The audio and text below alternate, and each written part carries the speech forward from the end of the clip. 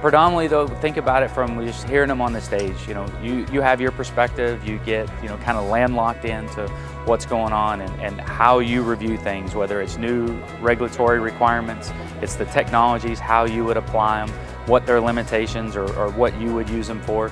You get to hear quickly about how others are applying them and what they're doing with it, and just getting out and engaging with people.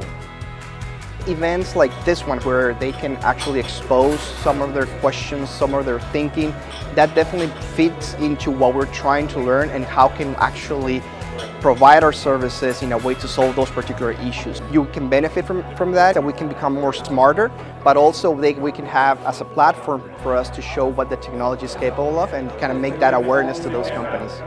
The urgency of reducing methane emissions from the oil and gas industry makes it totally necessary for stakeholders, including industry, service providers, NGOs and civil society, to collaborate and work together to find the solutions to this issue. The reason that we're here is to be part of that dialogue and look at how we can not only find the solutions but scale them across industry as rapidly as possible.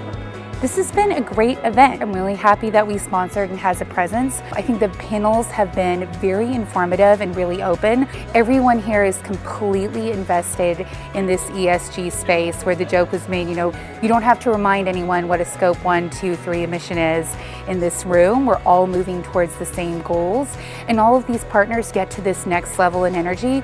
We're all here in the same room and we should all be talking. So the best part about this event is just having us all here together. It's been really busy. Actually, it's been good fun. It's been some great conversation with our peers in the industry, and to talk to as well as with end users and operators about what their requirements are. So it's been insightful, and it's been a lot of fun talking to customers about our new products. Learning experience and exchange of information, very important to what we're doing here. The creators have been great, very helpful, and they've definitely brought the right talent to the right room. What I found really interesting is the new technology out there. Some of these things I didn't know that existed, so I found it interesting and helpful in that part. It's been great mix of upstream operators, midstream operators, technology providers, and great open atmosphere to share data and collaborate on ideas and ways to reduce methane emissions in a meaningful way. What I really liked about today is there was a good balance of some very senior leaders, given their very high-level perspective from where they sit in the organization, but then I also found it really nice to hear a little bit more in-depth technical, boots on the ground technologies. So it was really nice to have that balance on both sides. The thing that I took out of today was I got to understand what the challenges are when it comes to suppliers within this environment, and also the customers, and to be able to establish what the real pain points are.